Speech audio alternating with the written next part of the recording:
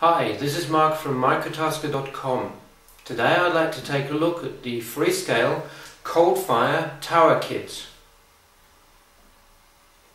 This Coldfire MCF5225X Tower Kit consists of the processor board, the serial extension board with Ethernet and USB, and a 320 by 240 pixel TFT display connected via the FlexBus in 16-bit data mode. The first things that we will look at are some of the graphical capabilities of the demonstration.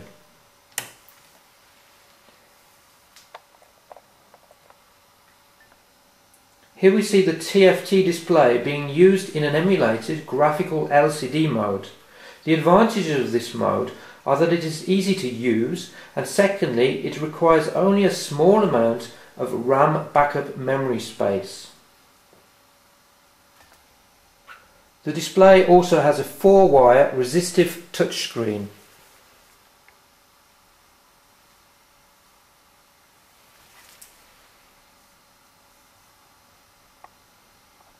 For the next part of the test, I'm going to insert the SD card and reset.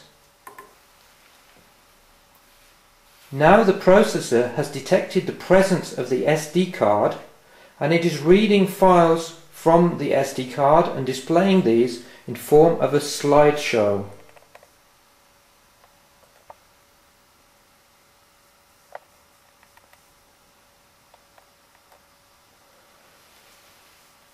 I have a button which I can press to regulate the intensity of the backlight.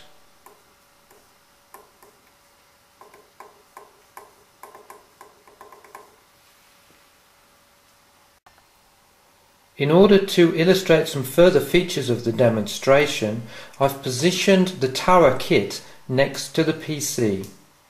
At the moment, there is no SD card inserted, which is seen by the fact that the emulated graphical LCD mode is in operation. Since the Coldfire processor in the tower kit is running the uTasker operating system with TCP/IP stack, we will first ping the board.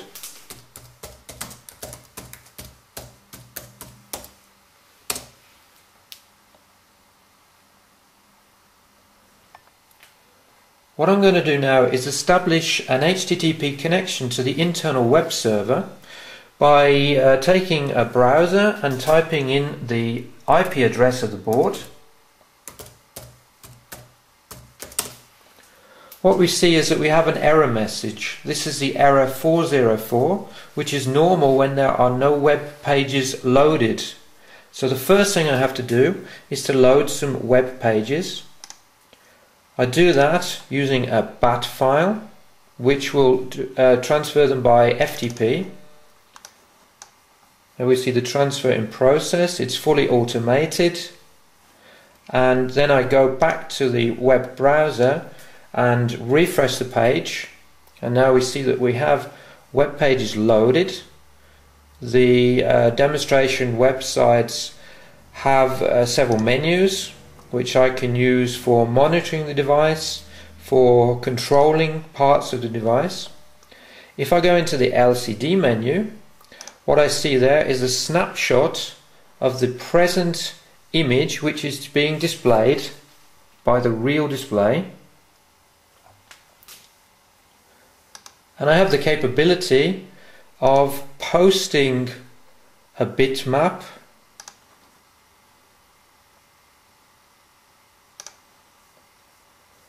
which will then appear on the real display. I've now reinserted the SD card and restarted the board.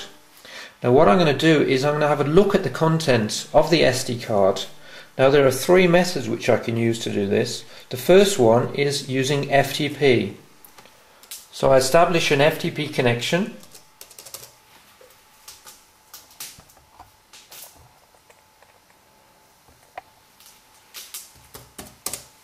Here we can see that there are two directories. In the directory called pics, I have some files. These are the images which are being displayed in the TFT display. In the second one I have quite a few HTML type files which are used by the web server. So we turn our attention back to the web server.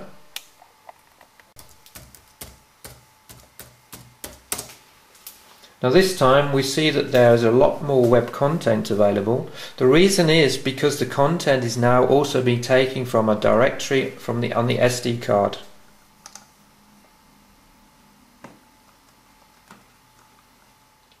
The second method for viewing content on the SD card is via TELNET.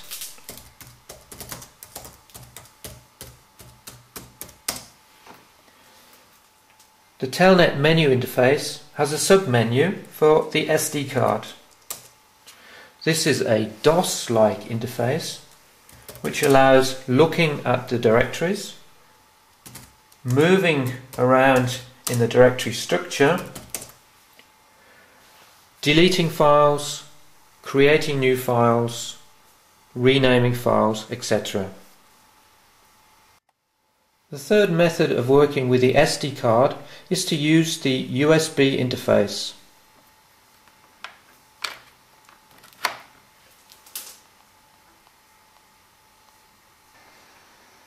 When connected to the PC via USB, the SD card appears as a disk drive.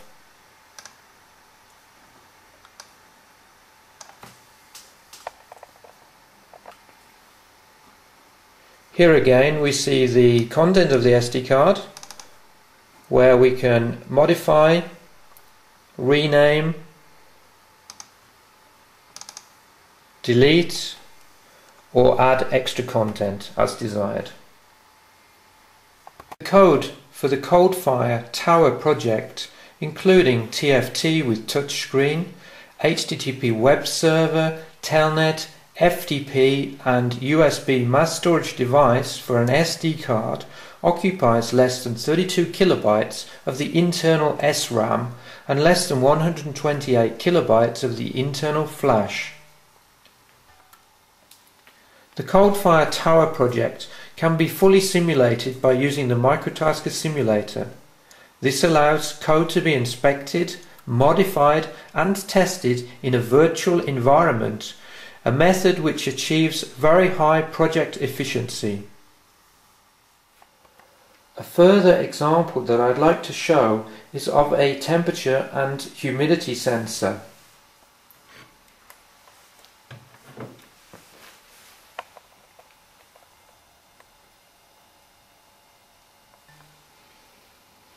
Here we see the temperature and humidity sensor.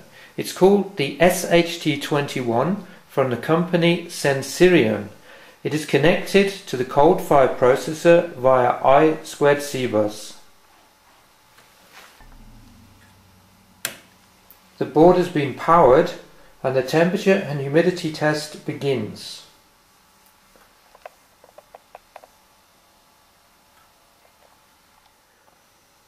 Using a hairdryer, I will now increase the temperature and reduce the humidity.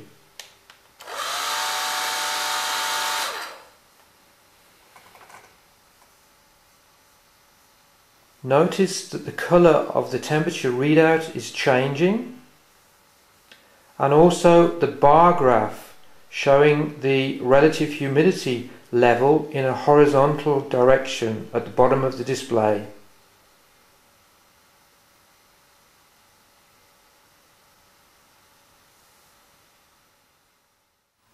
Many thanks for watching and good luck with your own ColdFire developments together with the MicroTasker operating system and simulator.